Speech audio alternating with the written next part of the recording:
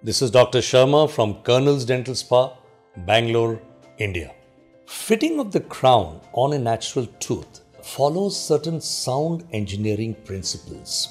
It also means that the preparation of the tooth, which means the grinding of the tooth, which is commonly known, which is done by the dentist before a crown is fabricated or the impression is taken, this preparation also should follow certain guidelines.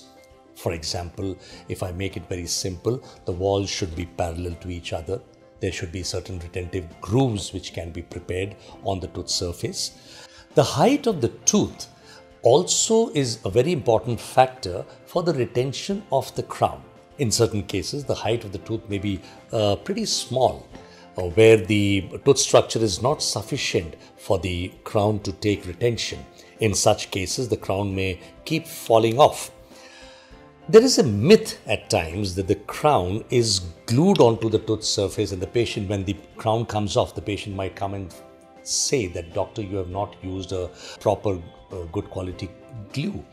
Now, the cement that is used to fix the crown on the tooth surface is not for retention. It is primarily for sealing of the margins around the crown. But in the last few decades, adhesive dentistry has seen a lot of research and development. And nowadays, a crown, certain types of crowns, can also be bonded on top of a tooth structure, which helps in retention. Sometimes the structure of the tooth on which the crown has to be fitted, that structure of the tooth itself is insufficient. So it is the knowledge and the expertise of the dentist to take a call whether a crown, a successful crown, can be fabricated to fit on the tooth surface.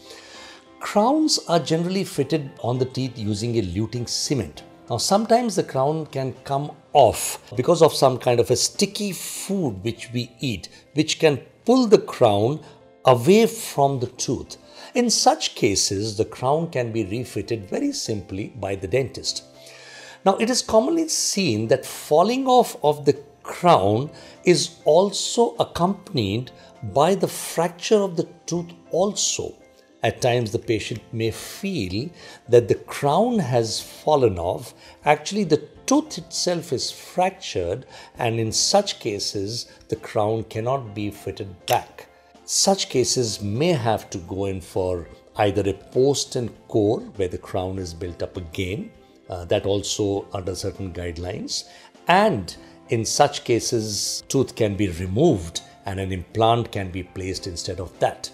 At Colonel's Dental Spa, we specialize in taking a call whether the tooth on which a crown is to be fabricated will stay for a long time or not, and then we explain to the patient in very, very clear terms, and then take a call whether the tooth should go in for a crown or it should go in for removal and for an implant instead, for better results of our patients.